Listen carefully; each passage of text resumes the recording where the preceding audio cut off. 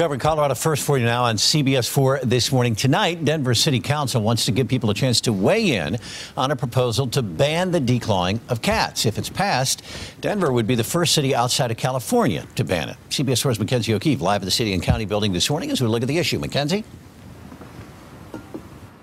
Good morning, Alan. And yeah, there's a lot to be said about this proposed ban on both sides of the fence. Now, there will be an open comment session here at 6 o'clock at the City County building tonight.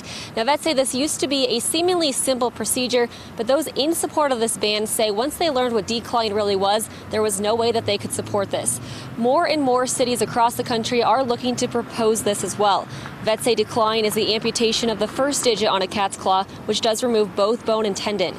Now, when Denver first proposed this ban, supporters told us that declawing cats puts more in the shelter. And some say that's because it can cause behavioral issues. Even before I learned all the details about, exactly how bad it is for the cats, I was against it because it is taking away an essential defense mechanism for them.